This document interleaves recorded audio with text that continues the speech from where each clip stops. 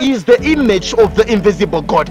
Is the image in which way? What does it mean? It means that when Jesus Christ becomes this, when he came into the world, when he was raised from the grave, he became the representative of God in righteousness. So a son of God, the image of God in perfection.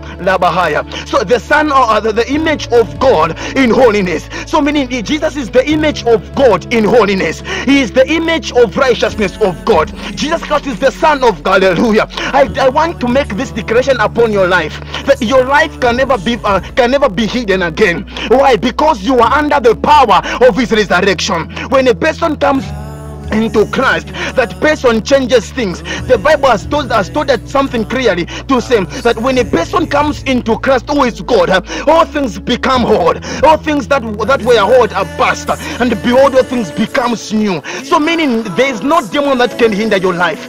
Ladies and gentlemen, wherever you are listening me from, wherever you are watching me from, I make this declaration upon your life, that there will be no demon over this planet that shall rise upon your life and shall prevail. Why? Because the Bible tells us that all things are yours through Christ who has given us victory. So meaning when Christ comes upon your life, things changes in your life. When Christ comes into your life, you are no longer a same person again.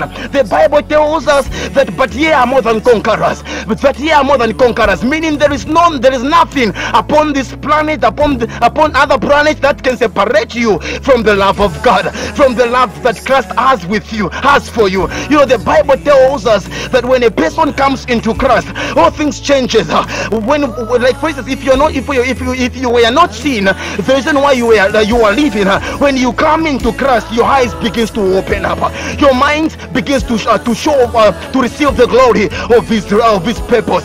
The Bible tells us that if any person comes into him, that if any person comes into Christ Jesus, hallelujah, when a person comes into him, when a person comes into Christ, whether he is free, whether he is a slave, that person become a son of God. So meaning you are the son of Jesus. If Jesus is powerful, then you are powerful.